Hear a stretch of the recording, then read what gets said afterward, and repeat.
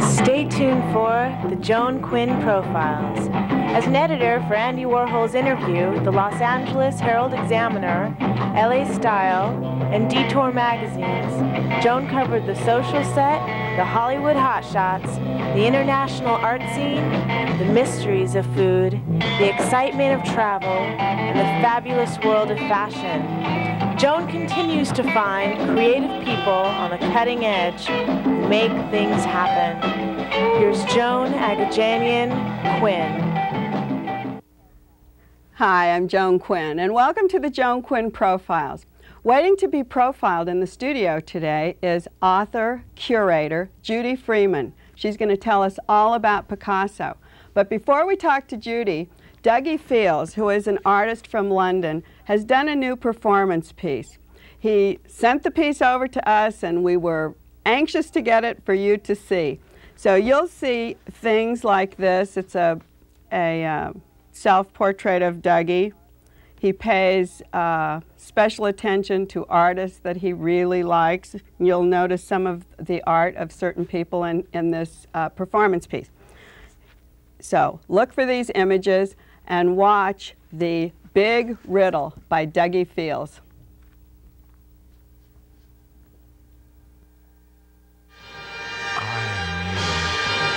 You are me. Conquer divisive ideology.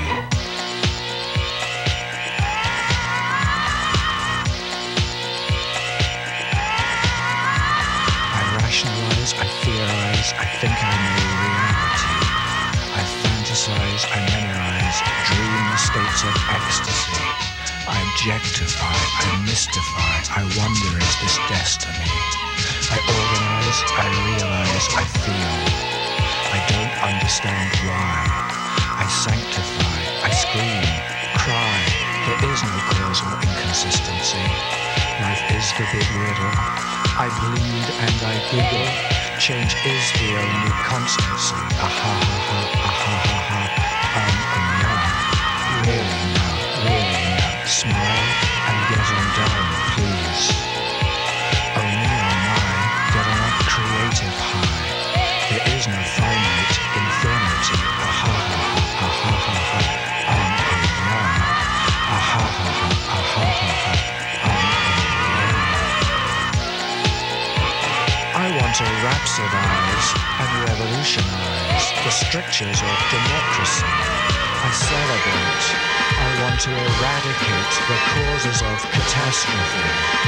I philosophize. I want to minimize the traumas of humanity. I want to initiate, not deviate. Property is not propriety. I lie awake. I commiserate the prisoners of vanity. Lose your ego, not your mind. Happiness is what you find. Ah ha ha ha, ah ha ha ha. Yeah. Really, really. Smile and get on down, please.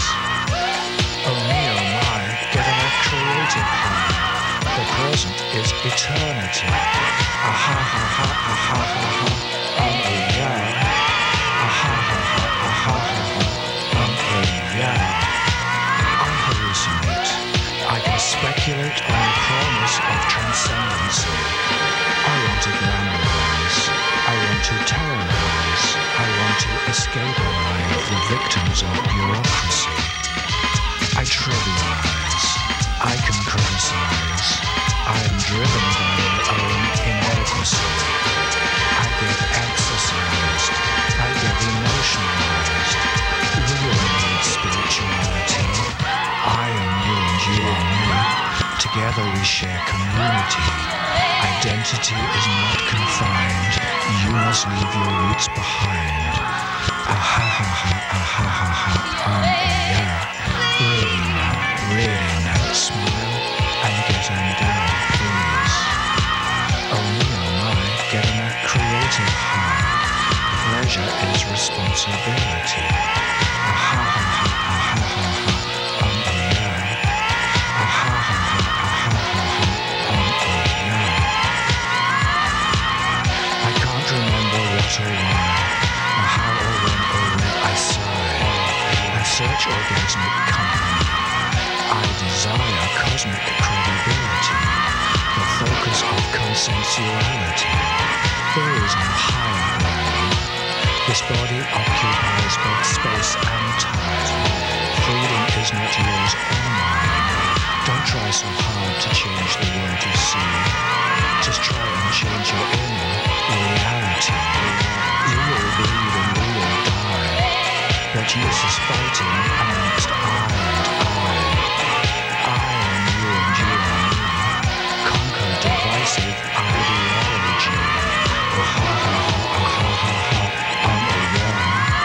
Ah ha ha ha, ah ha ha ha, I'm a young. Mark Laban directed that video. Duggie's work is collected all over Europe and the United States. People like producer Janet Street Porter, designer Zandra Rhodes, collectors in Europe, Emmanuel Kahn in Paris, Alan Jones in London, Andrew Logan. I could go on, but I just want you to know that we're waiting for Judi Freeman to come in, and as an homage to Picasso, Duggie did this piece. So don't go away. We'll be right back with someone who's going to talk about Picasso.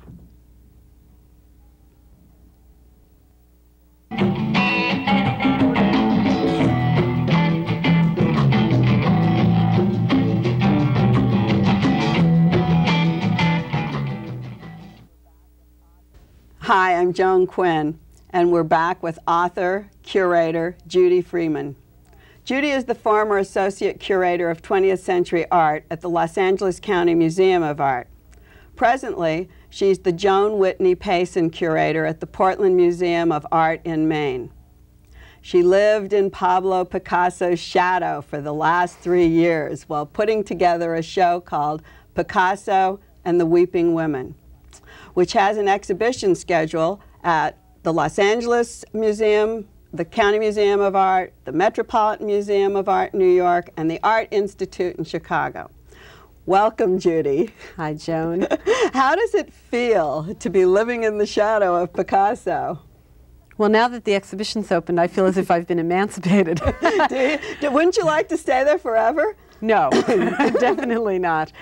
But it's been an exhilarating and fascinating and frustrating period of time, because Picasso is a fairly elusive figure. Even though he was so predominantly with us in this lifetime of ours. Yes, he's essentially only been dead 22 years.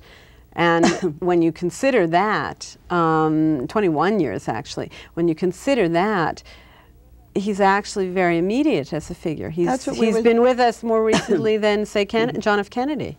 So, you know, it's someone that we all sort of have remembered seeing photographs of and seeing images of on film, on television during our lifetime. And were people very willing to talk to you about everything? No. That's what's so strange. Yeah, I think that's true. You know, the exhibition that I've done is a very personal and biographical and, in a way, psychoanalytic view of Picasso. And because I took that approach, and because I think that approach is somewhat different than what people have done when they've worked on Picasso in the past, particularly when they've done exhibitions on Picasso, it raised a whole spectrum of questions that hadn't been asked for the purpose of public consumption before. Oh, I see. And as a result, people get nervous about talking about that. It's certain things. Well, how did this show, or how did a show like this get put together? Was it your brainchild? Or brainstorm or whatever? Well, we had at the County Museum of Art a fascinating painting that had been gifted to the museum in 1955 that is a Picasso weeping woman with handkerchief. And I'll show you an image of that in a moment, when we start to talk about the paintings in the show. That painting had been with the museum when the museum wasn't even an independent art museum. That was a period when the LA County Museum was part of the Natural History Museums of Los Angeles. So all the more remarkable that this little treasure was sitting there. And we had always installed it in galleries with later work by Picasso, some surrealist work, some early abstract expressionist painting, and never had really given it its own independent due. But I think that's what happens to artists. They're always shown with their body of work, or a body of 10 years, or whatever. You've taken 1 year, is it, or 2 years, and showed what he did then. Well, in effect, I mean, the hub of the exhibition is devoted to the year 1937, and the weeping women that are the focal point of the show span the period from January through December of 1937. The work that's been assembled around them begins as early as 1927, actually, and continues through 1942. But you're right, the crux of the show, and the thing that I think people will go away remembering, is how strong and how striking the year 1937 was for Picasso. You took those things and used it as a string to tie that year together, really. So it's phenomenal to see all those things on the wall. Now, how did you track down all these paintings? You started with one painting at the County Museum. Well, in Picasso's case, it's difficult and it's easy in a funny sort of way, because Picasso, although not the most thorough and meticulous as an archivist, was lucky enough that there was a fellow named Christian Zervos who, as Picasso went along making art, Zervos would keep track and have everything photographed and put it together in a catalog. Was he an assistant working for him? No, he actually was a magazine publisher, but he was also a writer. So he just did this. And in 1931, the first couple of volumes on Picasso's work appeared, and eventually there were 31 volumes devoted to Picasso's work, plus umpteen editions and supplements. So, in a way, putting this exhibition together initially was very easy. You went to the volume for 1937, you start there and you start looking. However, these books were published in the 50s, so where those pictures were in the 50s is completely different than where those pictures are now. Did you have to trace them? Oh, incessantly. Did you? Go on, because I think that's interesting. Yeah. You opened your book and you thought you knew where they were, but they could have changed hands 10 times. And they had. Oh, they had. And they had, because in many cases with the images of the weeping women, and in particular portraits of women to whom Picasso was connected, Picasso basically kept those pictures to himself until he died, or close to the period when he died. I see. And then they became disseminated. So that means that you were starting to trace things in the late 1960s, the early 1970s, and after his death in 1973. That gets complicated because that means things pass through the family. It means you then have to go from where the family might have had them to track down whether they sold them publicly or privately. Were there a lot of them? Were there a lot of paintings? I mean, couldn't you have just gone to the museums where you picked out certain paintings and just gone to a museum where you knew it still existed? Regrettably not, because I wish that were true. There are certainly loans to the exhibition from various museums. The Prado Reina Sofia in Madrid, for example, the Musée Picasso in Paris, the Tate Gallery in London, the National Gallery of Victoria in Australia, the Art Institute of Chicago. There are several, museum loans of significant proportion. But think back to where the art world has been since 1973, when works became available after Picasso's death through inheritances of children. Not many museums were in the business of buying major works of art by Picasso at that point. I see. Why? Because he was too expensive, or because he wasn't well known enough? Oh no, he's certainly well known enough because he was too expensive, and because the funds for museum acquisitions are, alas, not sufficient these days. So it's difficult for a museum to buy a Picasso of this period, which is one of the most fascinating and important years in Picasso's career. Consequently, most of the pictures in the exhibition that were not already in the hands of museums by that time, by the early 1970s, are still in private hands. So you couldn't get to them? Of course I got to them, and I tracked them through funny, funny avenues of research. Did you go out and see every piece before you put it in the show? Virtually every piece, yeah. And how does it happen? How do you get a sponsor, or when you say it originates at the Los Angeles County Museum, what does that mean? Origination and sponsorship and all of that? Well, they're two separate questions, really. The exhibition was organized by the Los Angeles County Museum of Art. That means that the County Museum was responsible for collecting the works of art, having them shipped to the museum, helping to coordinate the budget for the exhibition, putting together all of the materials in preparation for it, and of course constructing the exhibition and placing it in its galleries. The concept came from the County Museum. Well, the concept came from me, and I was at the time a curator at the County Museum of Art. It didn't come from the Metropolitan or the Chicago Art Institute. It came from... No, I would hope if the idea came from the Met or the Art Institute that they would have done the exhibition themselves. Well, that's what I think that the viewers should know that, because sometimes you don't understand how the machinery works. You know, that's absolutely true, and I've heard that often. When my Fauve exhibition was at the Met, people thought the Metropolitan had organized it, and in fact we had organized it here in Los Angeles. So did they put money into it as well, the County Museum, or does it come all by sponsorship? It comes in a variety of ways, but of course, sure, the museum has to, you know, help pay for the exhibition, but we always look for sponsorship. And in the case of this exhibition, we were so fortunate because we had the kind of sponsorship that everybody hopes to have. We had the most enlightened sponsor in the country, if that's possible, and that was Payne Weber, which is a major supporter of the arts. They have a museum. They have a substantial art collection of several hundred works of art. And the chairman and chief executive officer, Donald Mirren, is one of the most enlightened private collectors and public collectors in the country, and he's on the boards of several major museums. So we were lucky because we had a supporter for this exhibition that understood art. So, and in addition, we were lucky United Airlines helped out with transportation. Did they send you, were you part of the transportation? Well, actually, United needs to fly to Portland, United. But I mean, is that what it is? The airlines then brings the art to Los Angeles, helps bring the art to Los Angeles as well, or takes it to New York or Chicago or wherever? Where they could, they did. Where they had routes, absolutely. Now, you got this stockpile of paintings together. Could you use everything that you found, or did you have to be choosy about what you did? Did you have to leave things behind because you couldn't get people to give you things? Well, all of those things are true. I had to, obviously as a curator you edit and you want beautiful pictures. And you want things that are going to help tell a story but also be a rewarding and kind of fulfilling experience for people who look at them.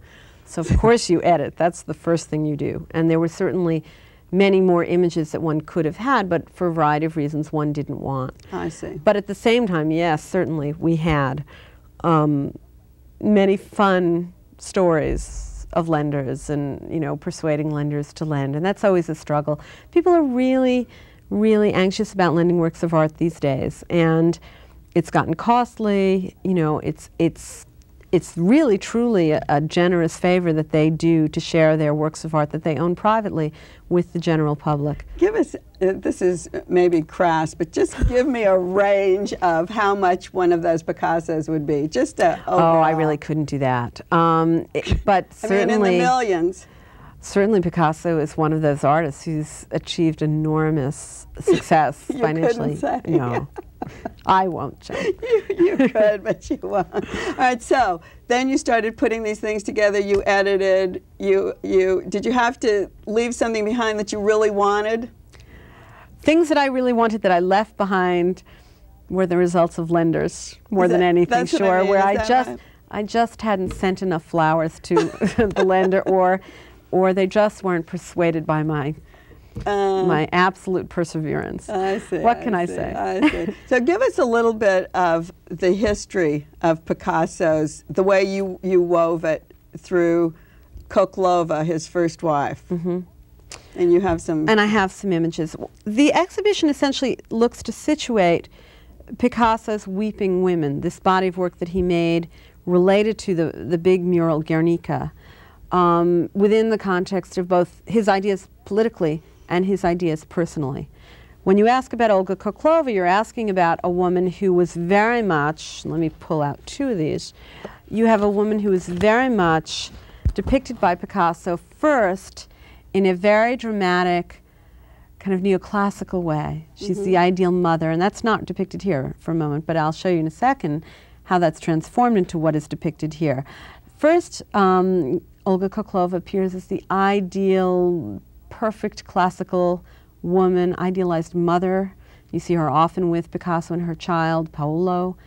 But then suddenly, after that initial period, which lasts roughly from 1918 to 1925, she becomes first like this, here in this painting on the left, where she turns into an almost elongated, Gumby-like figure, wrapped in the embrace of Picasso, who's also rather monstrous himself.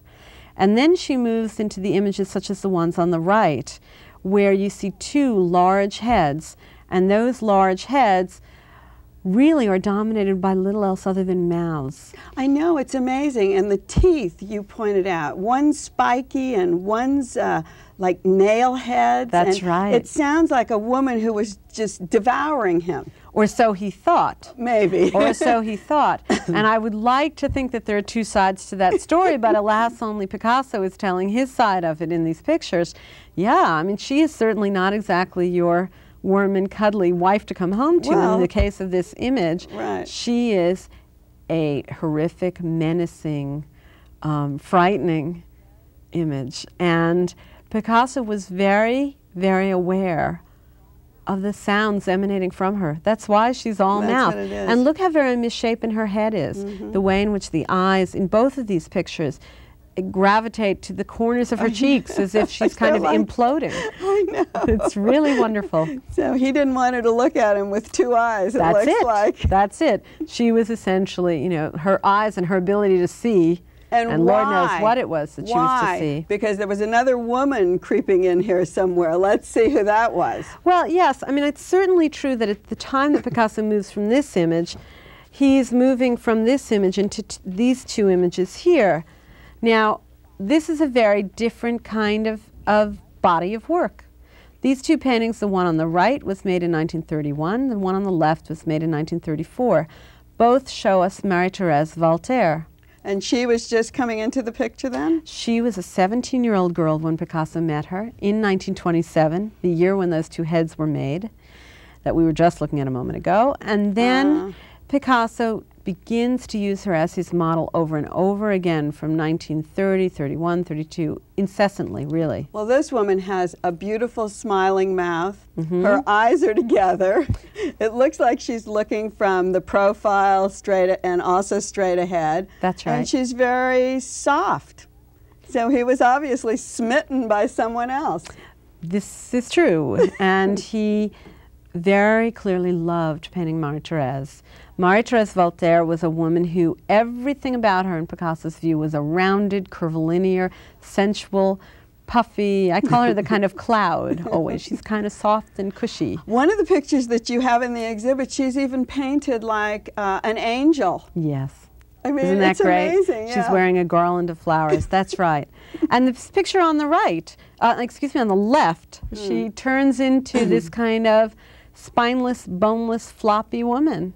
And Picasso paints her while she's asleep, which is a favorite pose. There's a picture of Picasso, but he's not really painting her. There's some flowers on the easel. Exactly. He's not painting her as an image. He's painting what he sees her as. As just and he sees her as a plant. He sees her as somebody who is fertile and, you know, profoundly organic. And that's why a plant was a perfectly appropriate stand-in his view. Oh, that's great. Yeah, that really it's tells really a lot. fascinating. Now, when Picasso develops this relationship with Marie-Thérèse Voltaire, Olga Koklova does not know about her. She knows that he's got a model who's of considerable interest because we see her blonde hair over and over again, and Olga was very clearly not blonde.